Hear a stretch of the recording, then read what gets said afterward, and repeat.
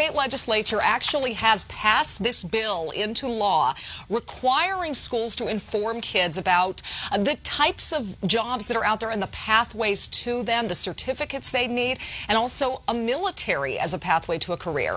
Lots of jobs don't require a college degree, but they do require very specific training, and these skills are desperately needed here in Colorado. The state lawmaker behind the bill, Representative Covarrubias, says we are down 60,000 people in the construction industries in Colorado, including carpentry, electrical, plumbing, roofing, and his own industry, excavation.